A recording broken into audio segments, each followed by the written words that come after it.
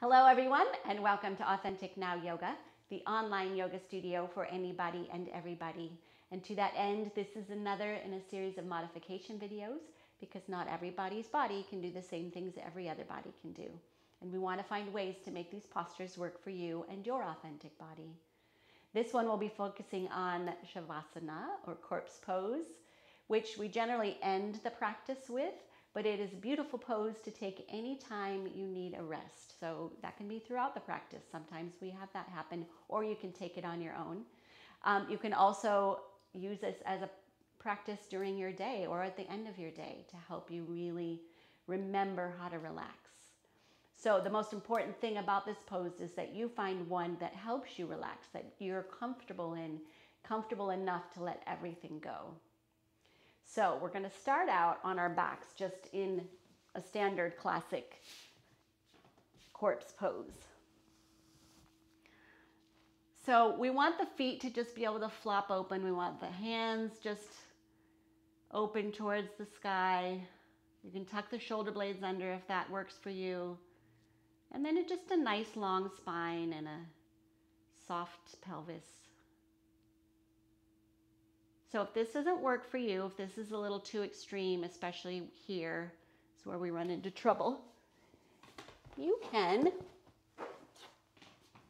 take a rolled up towel, a rolled up mat, a bolster, a cushion, whatever's going to work, to put that under your knees, and that changes this angle and eases up on the lower back.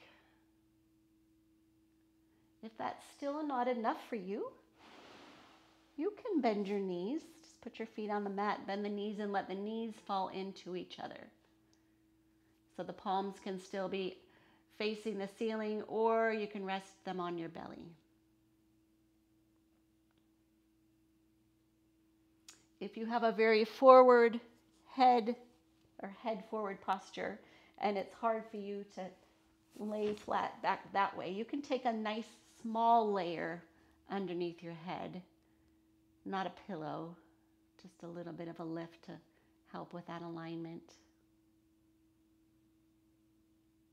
Nice. Okay, so if this isn't going to work for you to be on your back, we have options for you as well. So you can come to rest on your belly. You can rest your forehead on your hands. You can reach your arms out in front and rest on your forehead here. You can take your hands, clasp them behind the head. If that squishes your nose too much, you can take something under your chest.